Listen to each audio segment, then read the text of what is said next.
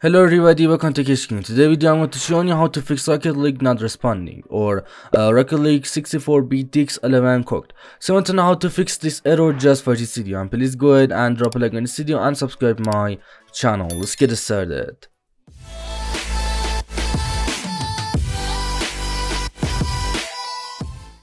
Okay guys, for the first method to fix this error, just go and right click on your start menu and then just go and click on run. And now just go and enter %local app data % and here.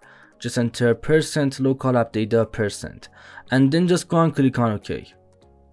And now just look to find Epic Games Launcher in here. Just look to find Epic Games Launcher. And then just go and click on Epic Games Launcher. And then just go and click on saved.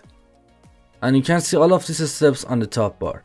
And now guys, if you can see any web cache folder on here, just go and right click on a web cache folder and then just go down and click on delete, and just go and delete a web cache folder.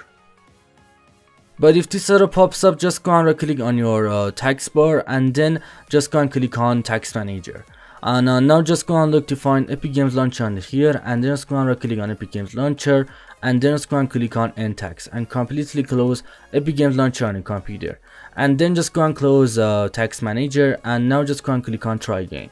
And as you can see, it works. So just go and delete web cache folder and then just go and close this window. And now just go and click on this PC, then just go and click on documents, and then just go and click on my games, and then just go and click on Rocket League, and then just go and click on TA game.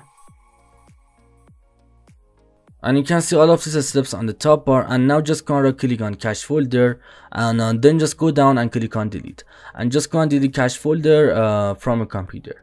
And now guys, just go and close this window and then just go and open up Epic Games Launcher on your computer, and just double click on Epic Games Launcher. And now just go and click on library, and then just go and click on this option, and then just go and click on verify, and just go and verify Rocket League files. And you should just wait for 5 or 10 minutes. It's dependent to your computer, and just wait for 5 or 10 minutes. And is the first method you can do to fix this error. But if it didn't work, just go and update your graphic card driver.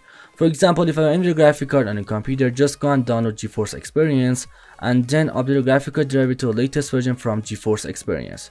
And if you have Intel or AMD, just go and search on your web browser and update your graphic card driver. And also guys, you can update your graphic card driver from device manager.